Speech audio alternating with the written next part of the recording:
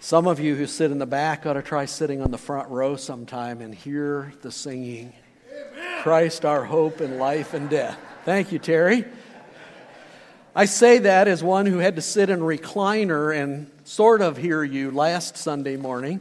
Thank you for your prayers. I had a very, very mild case of COVID, and I am delighted to be back with you today. There was a pastor one day who was wandering through his Sunday school on Sunday morning and popped into the junior Sunday school class. And the teacher stopped and asked if he'd like to talk for a few minutes. And so he shared for a few minutes, and then he asked a question. He said, "Boys and girls, who knocked down the walls of Jericho?" And little Jimmy shot to his feet and said, "It wasn't me." And the pastor looked at the teacher and said, "I can't believe it." And she said, "Well, he's really a pretty honest little boy. I think we should believe him if he says he didn't do it." Well, he walked out of the room and he ran into one of his deacons and he said, "You won't believe what just happened." And he explained what happened. And the deacon said, "Well, Pastor, don't get all worked up about it. We'll pay for the repairs out of our repair budget, and maybe our insurance will cover it." Now, that would not happen at Berean. In fact, it wouldn't happen in most churches because the story of the walls of Jericho is pretty well known, even in our culture that doesn't know a lot about the Bible these days. But the story in Joshua chapter 6 is not really about the walls, even though my title talks about the walls. Even though that's what people focus on, the story is much more about obedience, and yet that's not the whole story either. The story is really a story about God.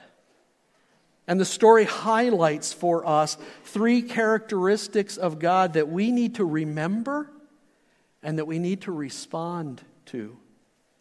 And so the first one is probably the most obvious one. God is all-powerful. And we respond to that by resting in His plan. See, as we approach the story, we understand and we come to understand that opposition to God and to His plan is as futile as those 12 to 15 foot high walls of Jericho were futile in keeping out Israel. God is all powerful. We can rest in whatever it is that He is doing. And so if you have your Bibles or your electronic devices, turn with me to Joshua chapter 6.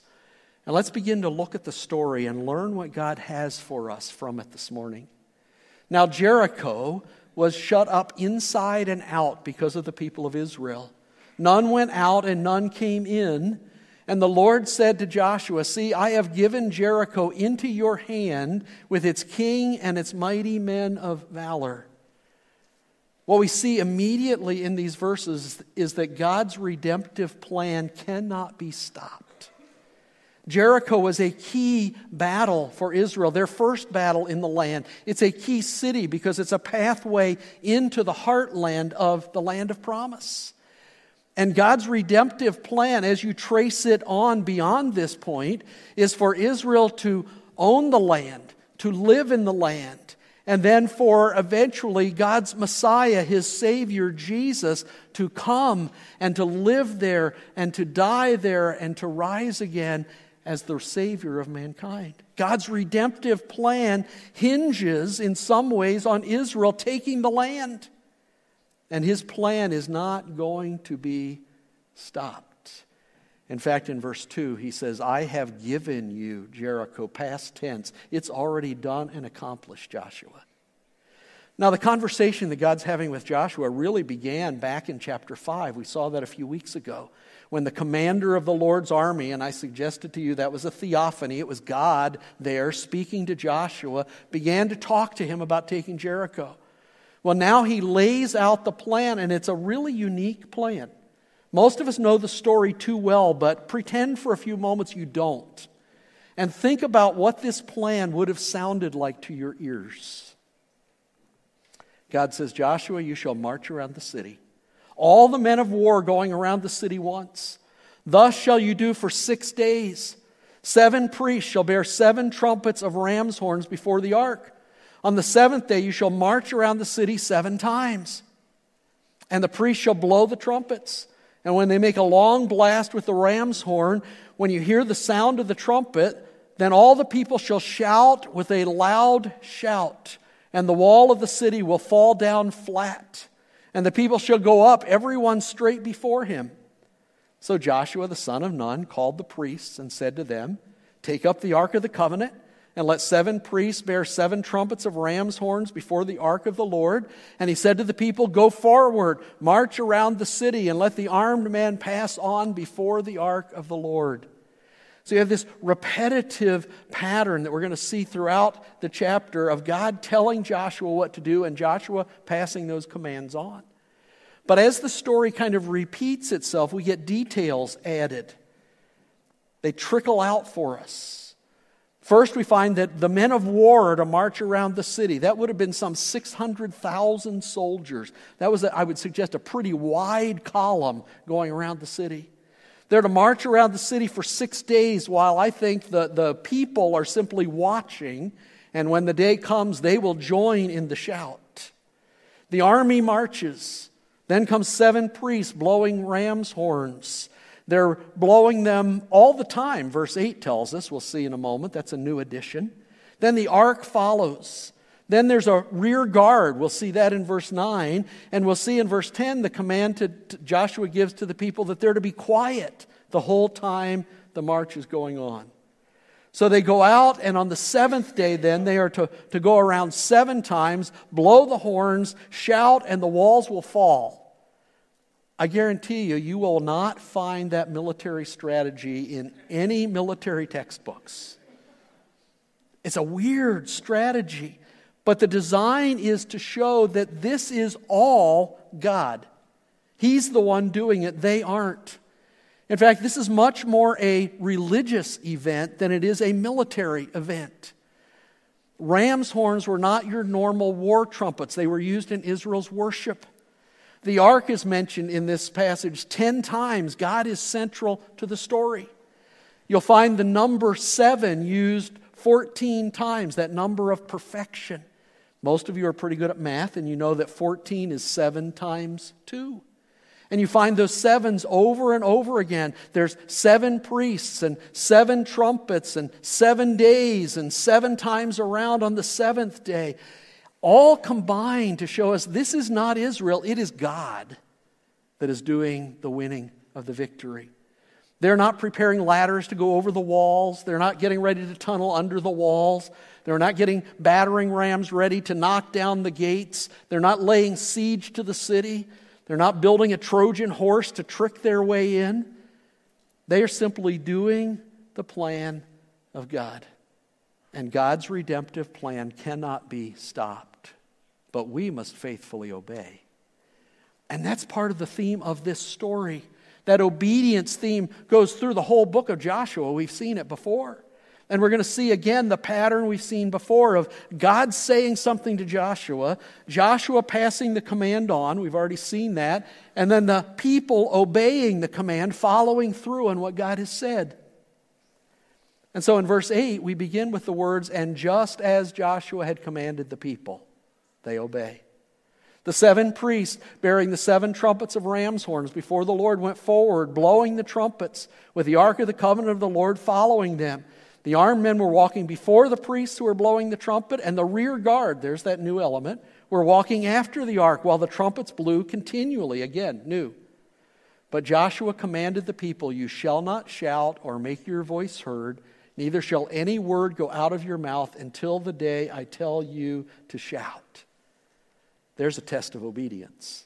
There's a test of discipline. They're to march around the city and say nothing. And it happens. They get up and they march around the city day after day after day. Verse 11, so he caused the ark of the Lord to circle the city, going about it once. And they came into the camp and spent the night in the camp. Then Joshua rose early in the morning, and the priests took up the ark of God, and the 7 priests bearing the 7 trumpets of ram's horns before the ark of the Lord walked on, and they blew the trumpet continually. And the armed men were walking before them, and the rear guard was walking after the ark. You getting the idea? And while the trumpets blew continually, and the 2nd day they marched around the city once and returned into the camp. So they did for 6 days. Now, I wonder, and you're going to hear me say that a few times this morning, I like to ask questions that the Bible doesn't always answer. Like, when did Joshua tell them the plan? Was it like the first day they got out and marched, and then day 2 he says, okay, everybody get up, we're marching again? Or did he tell them at the beginning? I don't know. But I do know this, that for 6 days they circled the city and nothing happened. And what's interesting is that when I was a kid, I always pictured this as kind of an all-day event, and it probably did take them a while to get all those people organized. But Jericho was only 8 or 9 acres in size at that time in their history. So it would have taken them maybe 45 minutes to an hour to walk around. And then they go back to the camp and they sit there all day thinking, what did that accomplish? Obedience. If you want to know what it would have been like, you can go up to Western's campus and walk around the outside of Waldo Stadium, and you will circle more than Israel circled when they circled Jericho. It's not that big. And every day they do it, and they go back and they sit, and the next day they do it again. And what in the world is God doing? What kind of strategy is this? It had to be confusing. It had to be a little humbling. I can imagine by day 3 or 4 at least, the Canaanites on the walls are mocking. Is this the best you got? You going to walk around again today? What's up with this? And they did something really, really unusual in their obedience as well. They marched on the Sabbath day. For 40 years, they never moved on the Sabbath day. And yet, if they're marching around the city for 7 days, guess what? One of those days is the Sabbath. I don't know if it was day 1, day 7, day 4. I don't know. But they marched on the Sabbath day. Why? Because God told them to. And they are obeying God's plan. And then on the 7th day, they obey God's plan. Verse 15, on the 7th day, they rose early at the dawn of day, because they got more to do, and marched around the city in the same manner 7 times. It was only on that day that they marched around the city 7 times. Why? Because it was only on that day that God commanded it. And at the 7th time, when the priest had blown the trumpets, Joshua said to the people, shout, for the Lord has given you the city. And verse 17 says the walls fell down, right? Look at verse 17. It's not what it says, is it? Verse 17 is a parenthesis. Verse 18, verse 19. Instructions that Joshua gave, I don't know, on day 1 or the beginning of day 7. We don't know exactly, but stuck there in the middle when we'd expect the next verse to tell us the walls are falling is this parenthesis. Because for those who are hearing or reading the story for the first time, which is not most of you, that would increase the tension. What is going to happen? They shouted, are the walls really going to fall, or is this all some big mystery? Well, let's jump over the parenthesis and notice verse 20. So the people shouted, and the trumpets were blown. And as soon as the people heard the sound of the trumpet, the people shouted a great shout, and the wall fell down flat, so that the people went up into the city, every man straight before him, and they captured the city. And what we see is that obedience and God's power bring the victory. Yeah, it's fascinating to me that we focus on the walls falling. That gets one verse. The obedience gets verse after verse. It kind of gets repetitious, doesn't it? You think, when is this ever going to end? Which is maybe what they felt like walking around the city. But the obedience, exact obedience, is what's highlighted because that is what brings the victory. Just as an aside, there's a lot of debate over the archaeology of Jericho. There was a famous archaeologist named Kathleen Kenyon who many years ago studied the ruins of Jericho and said, well, there was no city and no fortification when Joshua entered the land, and so the Bible account is clearly wrong. 2 problems with Kenyon's conclusion. First of all, she'd bought into the liberal viewpoint of a late date for the Exodus and thus a late date for Joshua's conquest. The second problem was that her conclusions were mostly based on what she didn't find in Jericho. It is always dangerous to base your conclusions on things that aren't there. She based hers primarily on pottery that she didn't find that she thought she should have found there. Kind of like a detective arriving at a crime scene where somebody's been shot, and he looks at the body and says, wow, sure looks like a bullet hole, but there's no gun here, there's a knife, he must have been stabbed. No. The walls fell just like the account tells us. In fact, I've put on your outline, if you want to look at it a little further, a link to a video that's about half an hour in length. Because several years ago, a man named Bryant Wood, who was a visiting professor of Near Eastern Studies at the University of Toronto, did excavation and study at Jericho, and he said, what I'm finding is exactly what you would expect to find if Joshua 6 is a true account. And so I don't have the time to go into all the details of what he points out, but you can look at that video and see this is true. And this was God's power that brought it about. God is all-powerful. We can rest in His plan.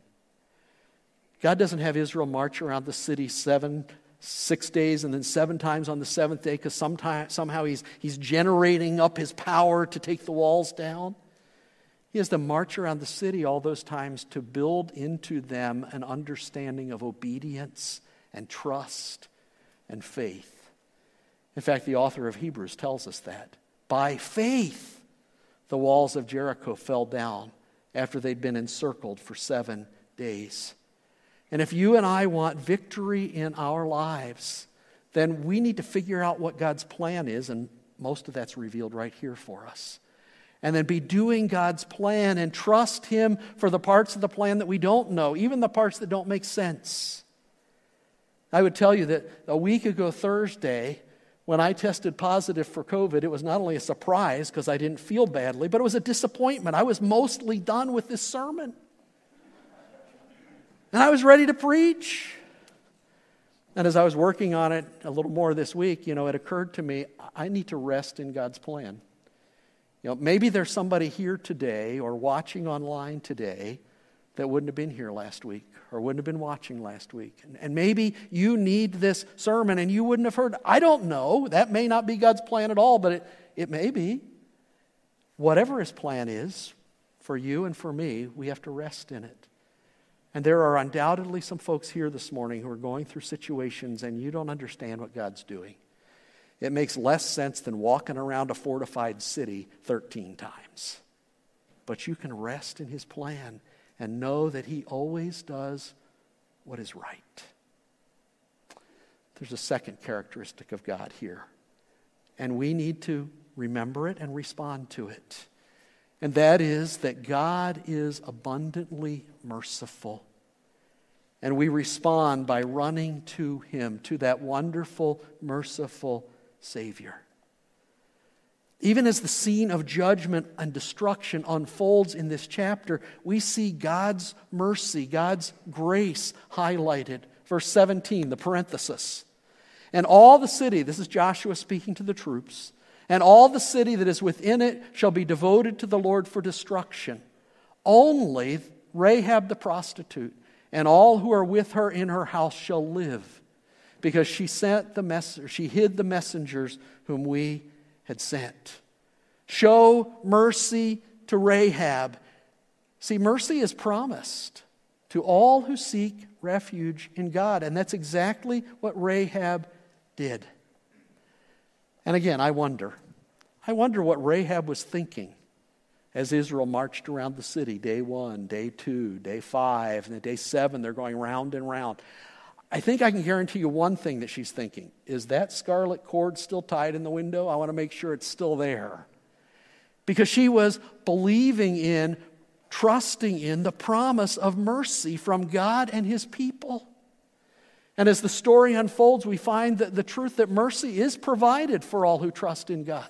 It was certainly provided for Rahab. And so again, we're going to see a command, and then Joshua giving the command, and then the command being fulfilled, even as we read through the story, verse 22. But to the 2 men who'd spied out the land, Joshua said, "Go into the prostitute's house and bring her out from there, the woman and all who belong to her, as you swore to her." Mercy promised. So the young men who'd been spies went in and brought out Rahab and her father and her mother and her brothers and all who belonged to her. And they brought all her relatives and put them outside the camp of Israel. And now we get the report of it. But Rahab the prostitute and her father's household and all who belonged to her, Joshua saved alive. And she has lived in Israel to this day because she hid the messengers whom Joshua sent to spy out Jericho. So Joshua says to the two spies, go in and rescue Rahab. The two spies go in and rescue Rahab, and verse 25 tells us they rescued Rahab. And the point is, what God promised, he fulfilled to her. And that's all mercy.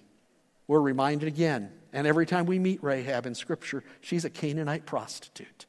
She doesn't deserve mercy. But God gives not only her mercy, but her family.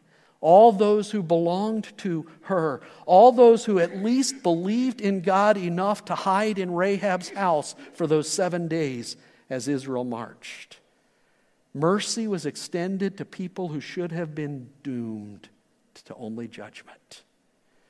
And then they are put outside the camp for a period of cleansing and then brought in, and they are grafted into the people of God by grace, by mercy. And as we talked about several weeks ago, Rahab becomes one of the women in the line of Messiah, Jesus. That's mercy. That's grace. She's still alive when the book of Joshua is written. And she reminds us that God is abundantly merciful, that we can run to him. The very first Canaanite that we meet in the whole book of Joshua is Rahab, and she gets rescued. And she's a reminder to you and me of what we just celebrated at the Lord's table. That we were doomed, that we were a wretch, that we deserved nothing but the judgment of God. And Jesus came, and he died on the cross, having lived a sinless life, and he paid for your sins and my sins, so that not only could we be rescued from judgment, rescued from wrath, but we could be grafted into the people and the promises of God. And that's all mercy. We don't deserve it, but God did it by grace. And this morning, if you don't know Jesus Christ as Savior, you're sitting here or you're watching at home, you need to understand that there is nothing that you have done that God can't and won't forgive. Run to him for mercy. He is abundantly merciful. Which leads us to the final characteristic of God, a very sobering characteristic of God, that we need to remember and respond to. That God is absolutely holy. Repent. Now, that's the response. See, the story of God's mercy that we see here with Rahab is also a story of God's judgment on sin. And God in this story very clearly tells us that his judgment falls on those who refuse him. And that might be you. You might have been saying, no, God, no, I don't want your salvation. I don't believe in your Jesus. You're not running to him, you're running away from him. And I want you to understand that this story shows us, as the rest of Scripture does, that God's judgment falls on those who refuse him. So let's go back to that parentheses again and notice it. And the city, verse 17, and all that is within it shall be devoted to the Lord for destruction. But you keep yourselves from the things devoted to destruction, lest when you have devoted them, you take any of the devoted things and make the camp of Israel a thing for destruction, and bring trouble upon it. But all the silver and gold and every vessel of bronze and iron are holy to the Lord. They shall go into the treasury of the Lord. That's the idea of devoted to destruction, that this belongs to God. It is all God's. And so you're to destroy everything except the metals, and you're to bring the metals into the treasury in the temple or in the tabernacle. Because, you see, Jericho was the first city to be conquered. It was the first fruits of the harvest of the land, and it belonged to God, just like all of the land belonged to God. And the Israelites are warned that if they take any of those things that are devoted to destruction, they will make themselves devoted to destruction, which is kind of a preview hint of what's coming in chapter 7. And we have to remember that God's judgment is always righteous. Because to this point in the story, we don't have a problem, but then we hit verse 21. And now we've got a struggle. Now we've got questions that have driven people away from Christianity at times. Then they devoted all in the city to destruction, both men and women, young and old, oxen, sheep, and donkeys, with the edge of the sword. You say, well, wait a minute, what? God told them to kill everybody in the city? Yes. And we can't dodge that. That is a hard truth. What we need to do is begin to come to grips with it and try to understand it, because I guarantee you that the world outside these walls says, see, that's why I don't believe. Richard Dawkins, famous atheist, writes, the God of the Old Testament is arguably the most unpleasant character in all of fiction, jealous and proud of it, petty, unjust, a vindictive, bloodthirsty ethnic cleanser. And he's basing that largely on the conquest of the land. So that's what's happening here? How do we wrestle with it? How do we come to grips with what is going on here? By the way, you can't draw a real contrast between the God of the Old Testament and the God of the New Testament. Jesus talked more about hell than he did about heaven, about judgment. He talked more about hell and judgment than any other character in the New Testament. But what is going on here? Well, I think we need to first of all understand that this is a limited time command with a limited scope. Dawkins and others make the error of thinking Israel was always to exterminate everybody in all their wars, and that's not the case. But it is true that when they were conquering the land, they were not to make peace with those people, but were in the land during the conquest to destroy them all. And you say, well, great, that doesn't help me a whole lot. Well, let's think on about it. Let's realize this also demonstrates that evil is real and judgment is certain. Every time Israel conquered a city, they were reminded that God's judgment falls on sin. The wages of sin, Romans 6:23, is death. So that's part of what's going on here. Part of what's going on here is also that this was radical surgery on radical evil so that it doesn't spread. Like the cancer doctor goes in and he cuts out the cancer and cuts out some good cells while he's doing that to make sure that the disease doesn't spread. So God ordered the destruction of the Canaanites because he did not want their evil to spread to Israel and to others. He says to them in Deuteronomy 12, you shall not worship the Lord your God in that way. What way? In the Canaanite way. For every abominable thing that the Lord hates, they have done for their gods. It's a pretty strong statement. For they even burn their sons and their daughters in the fire to their gods. Infanticide, child sacrifice, their bestiality, all kinds of indescribable immorality. That was Canaanite culture and religion. And God says, I don't want this to spread to you. Deuteronomy 7, and when the Lord your God gives them over to you and you defeat them, then you must devote them to complete destruction. You shall make no covenant with them and show no mercy to them. You shall not intermarry with them, giving your daughters to their sons or taking their daughters for your sons, for they would turn away your sons from following me to serve other gods. Then the anger of the Lord would be kindled against you and he would destroy you quickly. That's one of the reasons God did it. We also need to understand that there was opportunity for the Canaanites to repent. Like Rahab and her family repented. God was patient. Back in Genesis 15, God told Abraham, I'm going to send your family out of the land for 400 years because the iniquity of the Amorites is not yet complete, and then I'll bring them back. They had 400 years for the Canaanites to repent, but instead they got worse. And then Israel crossed the Red Sea into the wilderness. And news of that miraculous occurrence reaches Canaan. And the Canaanites are terrified. Rahab talks about that as one of the reasons she's turning to God. But the other Canaanites didn't. And so they have 40 more years hearing that to repent, and they don't. And then Israel crosses the Jordan. And we're told in Joshua, we've seen it, that the hearts of the people melt, but they don't repent. And they have the whole time Israel's being circumcised and that time that they're waiting, and they don't repent.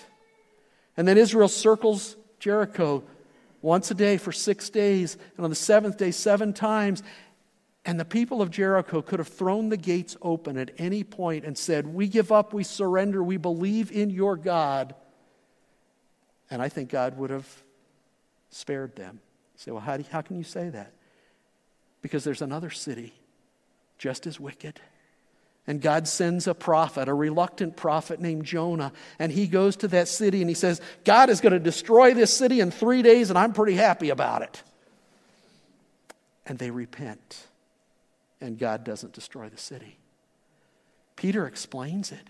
He says, the Lord is not slow to fulfill his promise, as some count slowness, but is patient toward you, not wishing that any should perish, but that all should come to repentance. And yet, what did we read back in verse 1? The city is shut up tight against Israel and against God. Hebrews 11 is fascinating. By faith, Rahab the prostitute did not perish with those who were disobedient. The wages of sin is death. And the reality is, folks, that none of us are innocent. That we have all fallen short of the glory of God. We have all sinned. The wages of that sin is death. Instead of getting all bent out of shape about why judgment falls on people, we ought to marvel that grace is given to any of us. And what's fascinating in this story, as you read the end of the chapter, you're going to see judgment on Jericho, Rahab's rescued. Judgment on Jericho, Rahab's rescued. Judgment on Jericho. And there's almost as many Hebrew words about Rahab being rescued as there are Hebrew words about judgment falling. Because God is gracious. And the bottom line, though we may not fully be able to understand why God does what he does, Exodus 33:19, I will make all my goodness pass before you and proclaim before you my name, the Lord. And I will be gracious to whom I will be gracious. And I will show mercy on whom I will show mercy. And that passage urges us, there's a merciful God. Repent now while there's time. And so the chapter ends with Joshua cursing the city of Jericho, saying if anybody rebuilds this fortification, his firstborn will die when he lays the foundation, and his youngest will die when he sets up the gates. And if you read 1 Kings 16:24, that's exactly what happened several hundred years later. Why? Because that mound of ruin was to stand as a reminder to the people that God is all-powerful, that God is merciful, but that God also judges sin, and you need to repent now. And Joshua sees the victory and his fame spreads, but Joshua understands it's all about God. It's not about him, that God is holy. There's a story a while back in the National Park Systems magazine about a camper at Long Pine Key in Everglades National Park who decided to go for a swim, even though there were signs that said, no swimming, danger, alligators. Well, she swam out to a small island along with her dog and got out and looked back, and sure enough, there were alligators in the water. And she refused to go back, and so they had to send a boat out to rescue her. When the ranger was rescuing her, he said to her, didn't you see the signs? And she said, yes, but I didn't think they applied to me. See, there are some of you here today or watching today that you hear God is holy, repent now, and you think, well, that doesn't apply to me. Well, it does. There are some of you that God has been marching around your heart day after day after day, calling you to faith, calling you to repentance. And my friend, I don't know when day 7 is for you. But I do know that judgment does come. You need to repent now. For those of us who know Christ, Jesus died so that the holiness and the wrath of God is satisfied in his sacrifice for you and me. How thankful we ought to be for that. And how that ought to cause us to run from our sin when we commit sin and run to God in repentance again to restore that relationship. See, Jericho teaches us about God. That we can rest in his plan. that we can run to him for mercy, that we need to repent now because he is holy and brings judgment. The story of Jericho isn't about the walls. Don't focus on the walls in your life. Don't focus on the problems, the obstacles, the things you don't understand that seem to be in your way. Don't focus on the sin that you think is too big for God to forgive. It's not. Don't focus on the walls. See God and respond to him. Rest in this fact that he is sovereign and has a plan. Run to him for forgiveness. Repent now while there's time. Let's bow in prayer. With our heads bowed and eyes closed, I just want you to think for a minute. As I was praying this morning about this sermon, part of my prayer was that there would be somebody here this morning who needs to surrender whatever the walls are that they think are too big and rest in God's plan. If that's you, my friend, would you just do that right now? Tell him you trust him. I was praying that maybe there'd be somebody here today that would understand that they need the mercy of God, would run to him for forgiveness, for salvation, or for forgiveness for sins that you've wandered away from God in. Or that there'd be somebody here this morning who needed to understand that judgment's real and would repent today. And if you've never trusted Christ, my friend, right where you're seated, you can do that. You can simply admit that you're a sinner, that you're a wretch, as we sang earlier, and ask God to save you on the basis of the work that Jesus Christ did for you. Father, thank you. Thank you for simple stories that we think of as Sunday school stories that are so much more, that teach us about you. Now help us to respond to what we know and what we've learned. I pray in Jesus' name. Amen.